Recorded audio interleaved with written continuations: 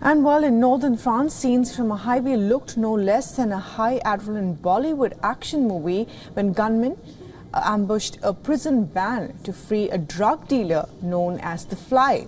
The attack killed 2 prison guards, severely injured 3 others. The event has triggered a major police manhunt.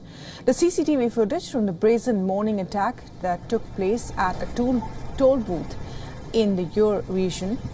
In the video, a black hatchback car is seen ramming into a van at a toll booth, with gunmen aiming automatic weapons at the van, removing the inmate and setting the SUV on fire before fleeing the scene.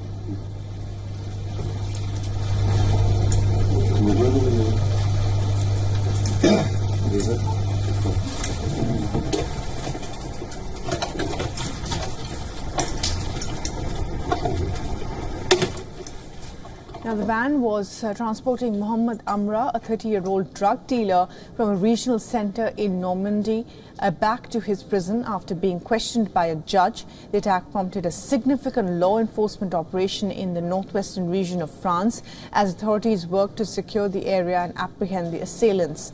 Now, the Interior Minister has said a major manhunt has been launched, and this is what the Prime Minister also had to say. Listen in.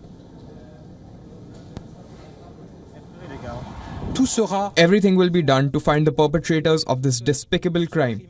The Epervier plan has been triggered. We will spare no effort, no means. We will track them down, we will find them, and I tell you, they will pay. We owe it to the victims. We owe it to their families and their loved ones. We owe it to all members of the prison administration. We owe it to all French people. And while drug crime has spiraled across Europe, which has been flooded with the cocaine in recent years, and the attack comes on the same day that France's Senate released a major report on drug trafficking, warning that the country faces a tipping point from rising narcotic violence that represents a threat to the fundamental interests of the nation.